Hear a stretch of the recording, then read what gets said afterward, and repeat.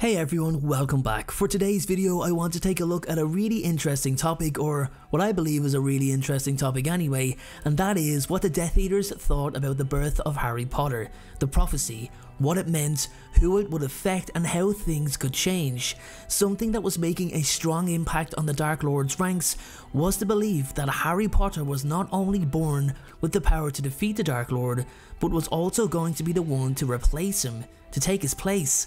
That is absolutely crazy to even consider, but it is true, and can you imagine if Harry actually became the new Dark Lord?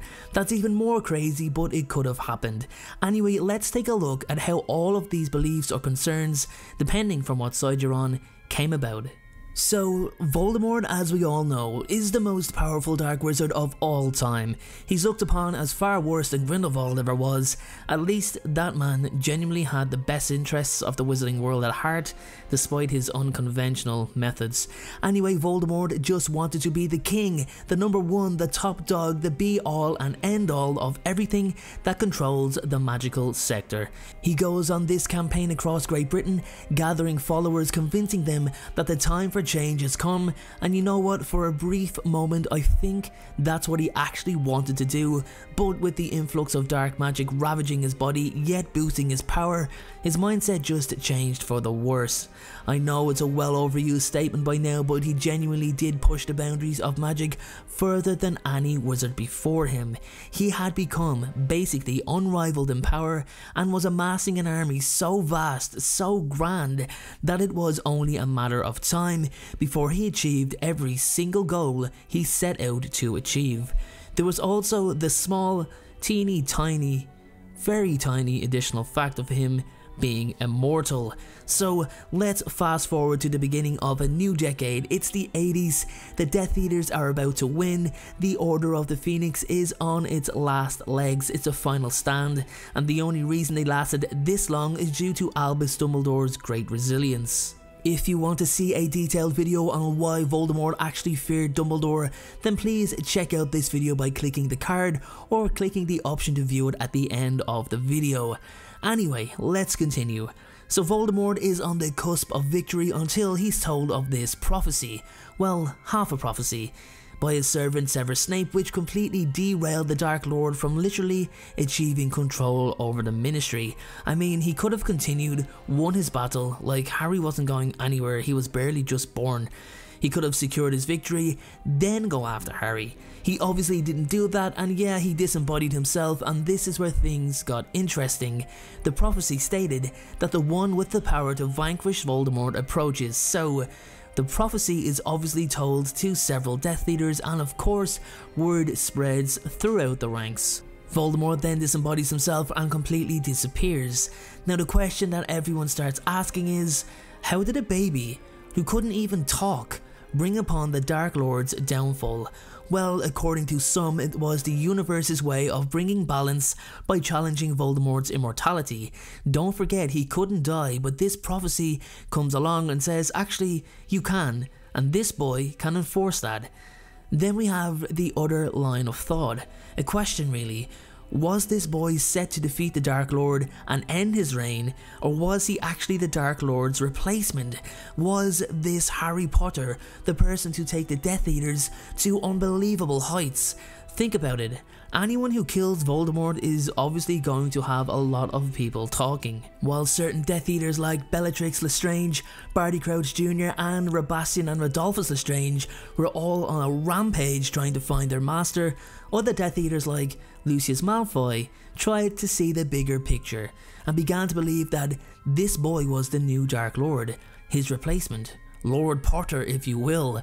This supports some of the reason as to why Lucius waited in the shadows and drew no attention to himself, claiming to be under the Imperius Curse. Some of you may know this and some may not, but Lucius encouraged Draco to befriend Harry to get into Harry's good books.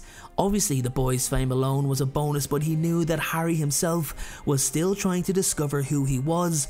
All the while everyone else had full knowledge of his situation. If Draco could somehow push Harry in the direction direction he wanted, then it could be hugely beneficial for everyone involved. It was only Lucius who felt like this. Many other Death Eaters questioned what Harry's role would be when he got older. Normally when it comes to villains, even in real life, the next up-and-comer steps in and challenges the current leader or boss and ultimately ends up betraying him or has him killed in order to seize power for themselves. So the jury was not out on Harry for some time. Draco was actually the first person to crack Harry's true persona when he had his friendship rejected by the boy. Instead of cashing in on his fame, Draco then ridiculed him for it, resulting in the two becoming bitter rivals. It's still really intriguing to think what would have happened if that was indeed the case. Harry Potter was the one to stop Voldemort, but the underlying truth was that he was actually his replacement. The issue with the Death Eaters and the huge amount of followers and the giants and the werewolves and all the creatures who were oppressed by the Ministry's rules and regulations is the fact that they all unified under Voldemort's leadership. Part of that was indeed leadership, but they remained in order through fear of the Dark Lord's wrath. After he fell, a lot of infighting began, and not even Lucius Malfoy, the Dark Lord's second in command, could restore order and lead them to victory. So it's no surprise really that some or a lot of the Dark Lord's followers were hoping that Harry would be then the one to lead them to glory and bring upon the change to the wizarding world that so many of them craved. Just for humor's sake, let's actually take a look at some of the changes that would happen if Harry actually did become the new Dark Lord.